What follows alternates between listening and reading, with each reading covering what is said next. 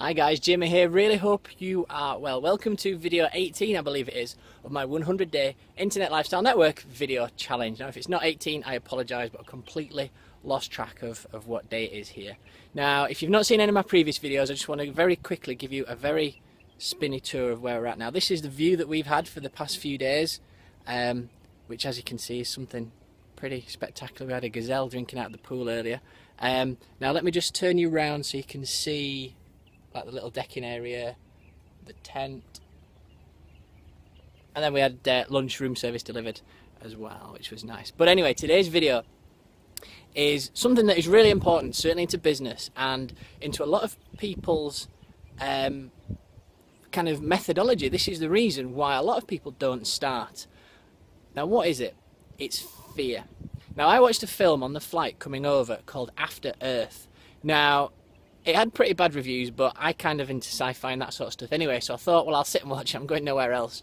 And there was something in there that really resonated with me. Now, this isn't really a spoiler alert, but the reason it's called After Earth is basically a lot of people on the Earth had died because these aliens had put these animals on, and all the animals killed the humans before the humans escaped to some other planet. But what they managed to do was find out that the reason these animals could see people is because these people were scared, because they had fear. And once they were able to overcome their fears and not have any fear, then they were basically invisible to these aliens. And it stars Will Smith and his son. I can't remember his name, I think he's Jared, whatever, he wasn't very good. But anyway, it talks about when you realise that fear is an emotion of something that hasn't or might not even happen. So it hasn't happened yet, and it might not even happen, and it's a illogical response to something that hasn't happened yet. Now, that's all bordering on insanity if you really think about it. That if you're scared of something and you have fear of it, you're scared of something that hasn't even happened yet, and it might never happen. Now, that's not to be confused with kind of alertness and awareness and being mindful of your situation. There's a difference. But being scared of something and fearful of something is quite well, it's important, and people certainly translating that into business. A lot of people don't start their own business. They don't start in network marketing. They don't start in online advertising.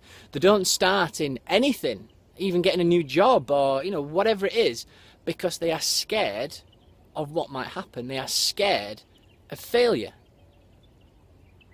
Just think about that for a second. I've spoken to a lot of people in the past, and they're given some ridiculous excuses why they don't want to start or whatever. But ultimately, I know it's down to their fear and that they are scared to even give it a go.